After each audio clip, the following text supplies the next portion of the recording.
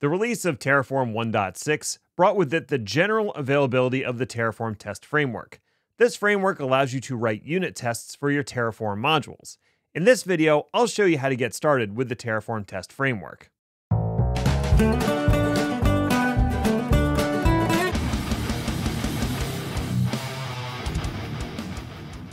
What's up, everybody? I'm Ned Bellavance, nedinthecloud.com, and it's time for another Terraform Tuesday.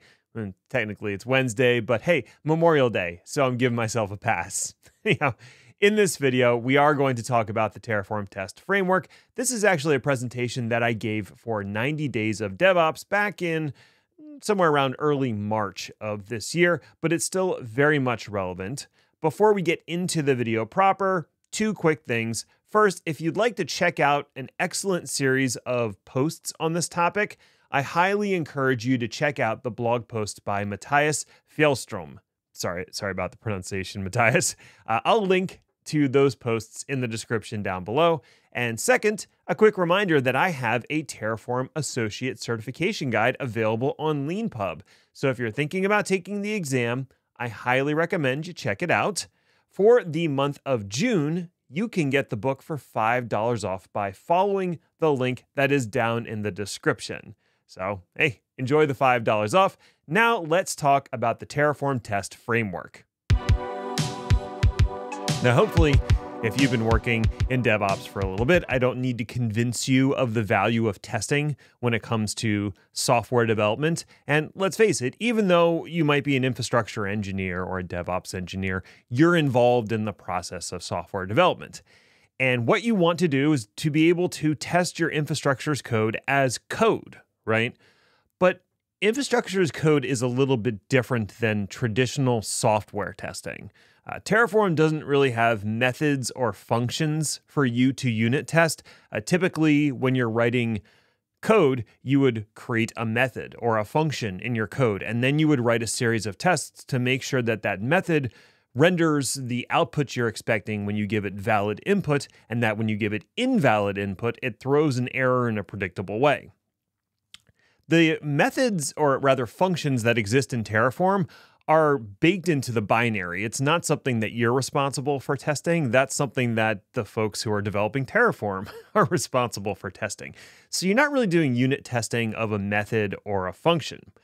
And when it comes to deploying an individual resource, either it deployed the way you asked, or the API or provider's lying to you, because Terraform uses provider plugins. So if something's wrong about the way that a resource is being deployed because of the provider plugin, well, that's really a bug with the provider plugin and not necessarily something that you would be testing for. Although I still recommend testing to make sure that the resource you've deployed matches up to what you would expect from a functional perspective, because even if it is a bug with the plugin, you want to catch that before it ends up biting you in the butt. So if the API is broken or incorrect, that's not really a Terraform issue. You want to open up an issue with the relevant provider or the API itself or the Terraform core. If that's the problem, they have their own testing to run. So if you're not testing the configuration of an individual resource necessarily, and you're not testing methods or functions, what are you testing when it comes to infrastructure as code? And in my mind, there's like three categories of testing for Terraform. First, there's basic validity. Is my code syntactically correct, and does it parse logically? Now, Terraform isn't a compiled language, or HCL, I should say, that you define your Terraform configurations in. It's not a compiled language, so you're not testing to see if the code compiles, but Terraform, the core engine, should be able to parse it properly using the plugins and itself. You also want to make sure like the specified arguments that you put inside each resource actually exist, or that you've supplied the right data type for that argument. You want to make sure you've closed all your curly braces, or provided an argument value that's of the wrong resource attribute. You might have an argument in there that is referencing an attribute that just doesn't exist. So these are the sort of things that you want to test from a basic validity standpoint.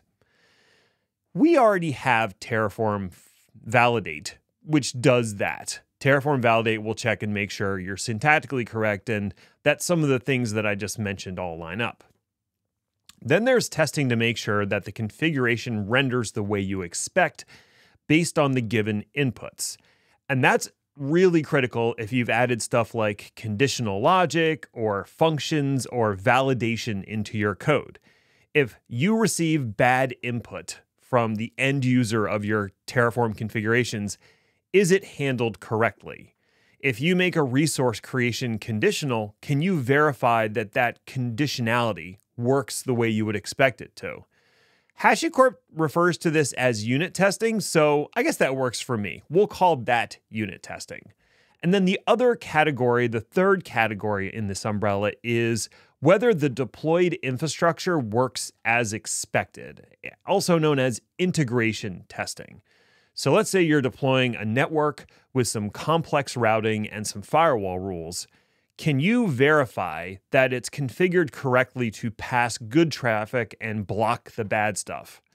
When you update a module that's used by a larger configuration, does everything in that larger configuration continue to function properly after you've updated that module? So you're testing the integration of resources that are in your configuration, whether they exist in the root module or if they exist in one of the child modules. Now, some of the checking that you would do can be handled by external monitoring tools. If I have a deployment and it deploys out something to my testing environment, I might have some existing monitoring tools that are making sure that the website endpoint comes up properly or something like that. But it's also nice to just have automated tests that run during code development to check functionality, and that can also run during the continuous integration process in my pipeline. So that brings us all the way back to the need for testing and what is the Terraform Test Framework. The Terraform Test Framework was created to answer the latter two questions. Does my code render properly, and do the created resources function as expected? For syntax and logic, you already have Terraform Validate, like I mentioned.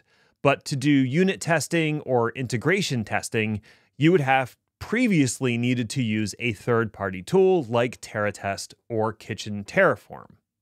Now, both of those testing suites still absolutely work. And I would say if you've put a ton of time into either of those testing frameworks, I am not suggesting that you just abandon all that work for the built-in testing functionality from Terraform Testing Framework. The Terraform Test Framework is a way to declaratively express a series of tests to run against a given configuration. The framework itself uses HCL, just like the rest of Terraform. So on the bright side, you don't need to go and learn a different programming language like Go or Ruby.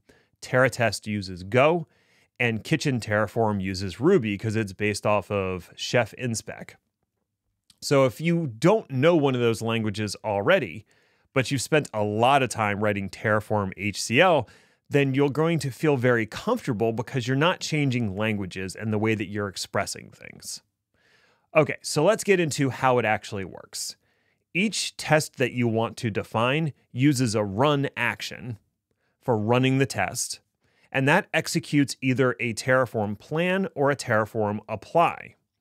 To verify the functionality of the configuration, each run that you have can have one or more assertions that check a condition and logs the result of that condition.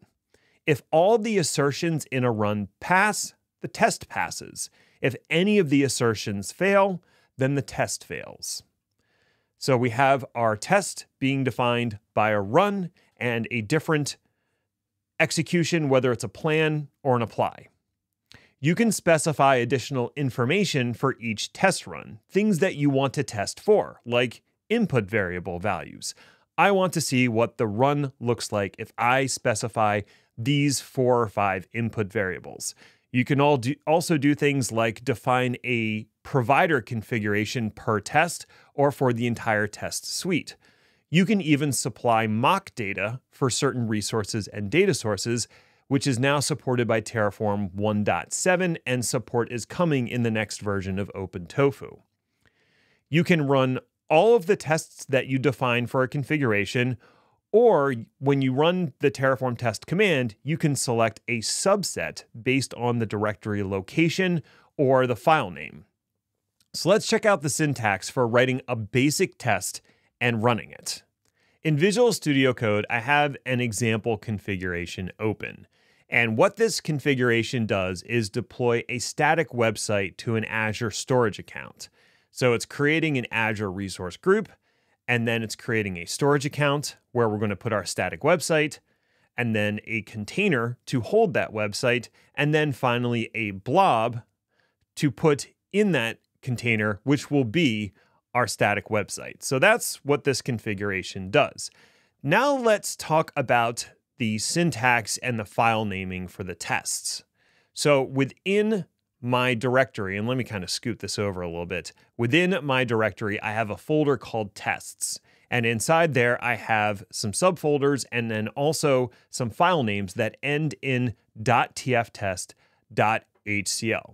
So tests are defined in files with the extension of either tftest.hcl or tftest.json. And since I'm not a masochist, we're going to use the HCL syntax, but just know that you could define your tests in JSON instead if you really wanted to. Now, at a bare minimum, your test file will include a run block defining a test run. Let's take a look at the unit.tftest.hcl. So we have an initial block here, and it starts with a run keyword and then the name of the test that we're going to run. This one is called SA test for storage account test number 1. And then inside of the run block, you can specify which command for the test you want to use. Do you want to use plan or do you want to use apply? If you don't specify one, it will assume you want to run an apply test and not a plan. But for this one, we're just doing a plan.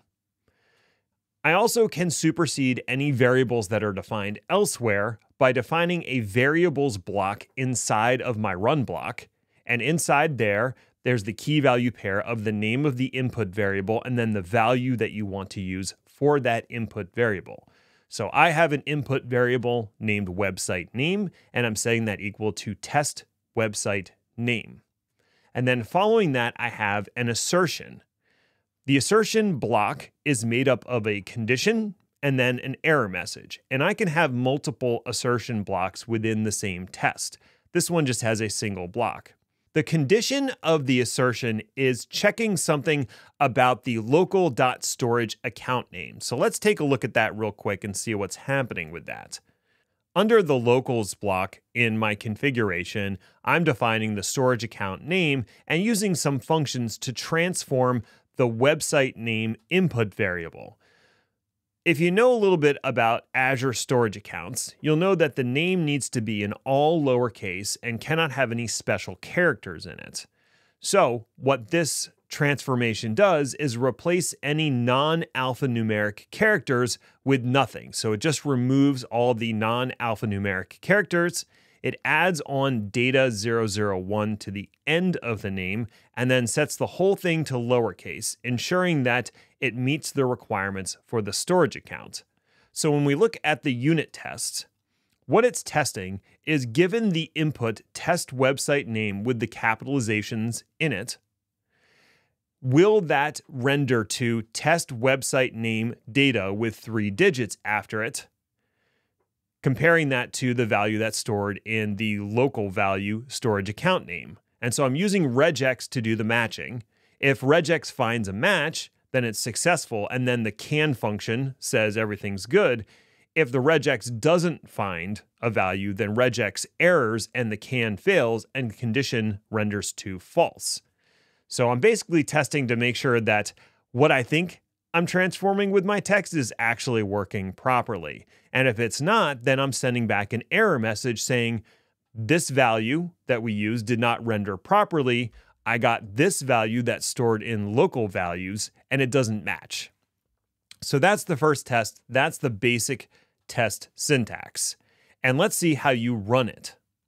So I'll bring up the terminal here. I'm already in the proper directory and I'm simply going to run the command Terraform test. If you don't provide it any arguments, it looks for a folder named tests, and then will run any tests it finds inside that folder that end in .tftest.hcl. And the test is already run. It was successful and ran very fast. The reason it's nice to use the plan command when you can is because a plan tends to run a lot faster than an apply. If you use the apply command within your run blocks, that means it has to provision the actual infrastructure before it will run the assertions against that infrastructure. Since everything we're doing for our first test is happening internally in the configuration, then the values are known after plan and we can successfully run the assertion. If one of the values was not known until after a resource was deployed, then we would have to switch this over to an apply test. Now that's just a single test. I have a few more tests in here, each of which is testing a different transformation of the value for the variable website name. And we don't have to look at all of these. I just know that they do run successfully. The last of these unit tests is a little bit different. It's still running a plan command, and it's still using a variable value for website name. But rather than having an assertion, we're saying that we're expecting a failure within our configuration. And this allows you to test different failure modes if you have validations inside your configuration. There's a few different ways to validate your Terraform code. You can validate it at the variable level with a validation block. You can do a precondition for a resource or data source, and you can do a post condition for a resource or a data source. And you can also add check blocks to your configuration. All of these are different ways to validate your configuration as it's deployed. If you want to test your validations, you have to be able to test successes and failures. Let's take a look at what's in my variables.tf for this configuration. In there, the website name input variable has a validation block. That validation block is checking to make sure that the length of website name is less than or equal to 17 characters. Because when you tack on the additional 7 characters from data 001, that hits the maximum of 24 characters, which is the limit for a storage account. So I want to make sure that I don't accidentally allow someone to specify a website name that is longer than 17 characters. I also want to test to make sure my validation works properly. So within the unit test, I'm going to specify a value for the website name that is over 17 characters, and then I will say that I expect a failure for the thing that has the validation block in it. In this case, var.websiteName is what has the validation block. So let's pull up the terminal again, and since I've uncommented these tests, I'll run a Terraform test, and now it's going to run all 4 of the tests that we've defined for the storage account. Okay. The tests have completed and all of them passed. Now, if I want to see what happens if one of the tests fails, I can just change the value that I'm specifying for the website name for the length test. And now my validation block is not going to fail. So no expected failure happens. And so that test will actually now fail because I was expecting a failure and it didn't happen. All right, my last test failed and it lets me know that the checkable object, we expected an error and we didn't get one, so that fails the test. That's exactly what we would expect. I'll undo my change so this test will now pass successfully. And now let's get into the integration testing portion of things, which is pretty interesting. My integration testing is in the integration test.tf test. And I commented it out earlier so it wouldn't run during the rest of the testing. Now we can actually go through it. Unit testing is focused on individual components in your configuration. Integration testing is focused on the configuration as a whole. Have you successfully deployed what you expected, and does it work as designed? For that reason, while unit tests are usually plan runs, integration tests are usually apply runs. That does mean they take longer to run, and they'll require actual resources to be created and then destroyed. There is a way around some of that with mock data, but that's really a topic for another time. Just like our unit tests, we are still using a run block to define tests. Now, let's think about what we would want to check.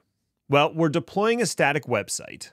So I probably want to make sure that the site returns a 200 status code when I send a request to the URL. I could also check that the content matches what I expect or that I get a specific response from a certain path, but for now, we'll focus on the 200 status code. How can you use Terraform to access a URL and get a response? Well, the data source HTTP will do that for you, but we don't have an HTTP data source in our configuration that we can use to check. And we don't really need one as part of the configuration. It's not part of the config. It's part of our testing framework. So what we need to do is deploy the configuration and then run a test that spawns the HTTP data source and check the response. Now here's probably a good point to mention how the Terraform Test Framework differs from typical Terraform code when it comes to modules and the order in which it fires. Unlike typical Terraform code, where the order of the blocks in your configuration don't really matter, the order of the run blocks in your Terraform tests does matter. Terraform is going to run these tests in order from top to bottom of your file. So for that reason, if you care about the order in which they fire, you probably want to put them in a specific order. Sometimes you need to set up things for your test that are outside of the configuration. So it includes a module argument where you can invoke modules that are stored locally or on the public registry, and then that becomes part of the state data that's accessible to the next run in your sequence of runs. With that in mind, in order to deploy this website and avoid clobbering an existing website, what I'd like to do is append a random number to the end of my website name. And so what I'm going to do is my very first test is not really a test. It's actually just creating that random integer to use to deploy the infrastructure. I'm sourcing it from a module, so the only argument that the module blocks takes is a source, and I'm pointing it at the tests/setup subdirectory. Now, if we look in that setup subdirectory, I have a very simple module here that uses the random integer resource to create a number between 101 and 999, and then pass that integer value out as an output. That output will be available to all the subsequent tests that are part of the broader apply command. Going back to the integration tests, the next run in the series is execute, and this one is going to deploy the actual configuration. And so for this one, I just need to specify a value to use for the website name. I'm going to call it test and then get the integer from the previous run block. And the syntax for that is run.the name of the run, which is random int apply, and then the output I want to reference from that run, which was called integer. That's going to stand up the website, and then it's going to move on to the third run block here, which is check site. Check that the website is up and running. So the command for this one is also apply. That's the implicit command anyway, but I thought I would show it explicitly as well. For the variables, I am going to need the website URL that I'm checking, and then I'm going to use the module that's stored in tests loader to create the data source to do the tests. If we look at the contents of that module, I'll expand loader and go into main.tf. It has an input variable called website URL, where we'll pass that website URL, and then it uses the data source HTTP to get the response from that URL. Going back to the integration testing, I'm passing it the proper value from the previous run. The homepage URL is an output of my configuration in the previous run, and passing that into the module. And then for the assertion, I'm checking to make sure that the status code of my data source equals 200. If it does, I don't get an error message. And if it doesn't, I do get an error message, and it tells me what the return status code is. So now that I've uncommented all of this, I'm going to run Terraform test again, and this time it's going to run all of the tests, including the integration tests. While we're watching this run, one of the things that initially confused me about the syntax for Terraform Test, and this might confuse you a little bit too, is the fact that, first of all, the order of the runs matter. All of the runs that are of the same command type are going to run in the order that they appear. Even if they're in separate files, it's still going to run in the order they appear, and then it's going to run the files in the order that they appear lexicographically. So, for instance, that's why my integration test is going to run before my unit tests, because lexicographically, integration comes first. So that's what's happening there. The other thing that kind of confused me is the way that you reference the outputs of a module run in the next run. And so for that one, it's just important to remember the syntax is run.the name of the run and .the name of the output that you want to reference. If there's a value you want to reference, you have to set it up as an output.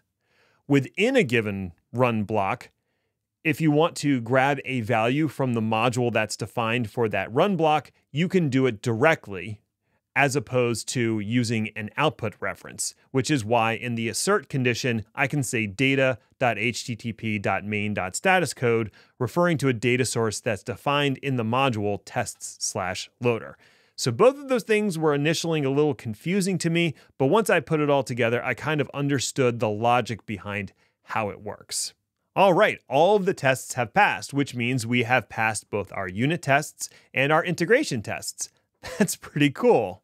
The Terraform testing framework introduces a native built-in way to define tests that you want Terraform to run when you want to perform unit or integration testing of your Terraform code. You no longer need to learn a different programming language and write your tests there.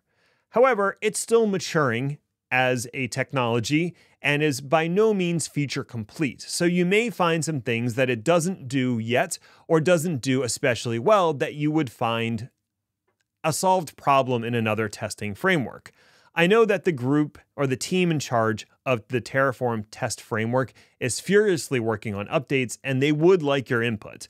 So take Terraform Test for a test drive, see what you think about it, and then provide that feedback to the good folks at HashiCorp and the maintainers of Terraform and OpenTofu, and you might get to see an improvement that you spearheaded. All right, hopefully you enjoyed my presentation for 90 days of DevOps. I'm gonna have to do a follow-up on that mock data thing because that's pretty interesting, and it's now supported by both OpenTofu and Terraform, so definitely a point of interest. But that's going to do it for today. Thank you as always for watching. Please subscribe if you think that I've earned it, and put a like on the video as well. Until next time, keep calm and Terraform on.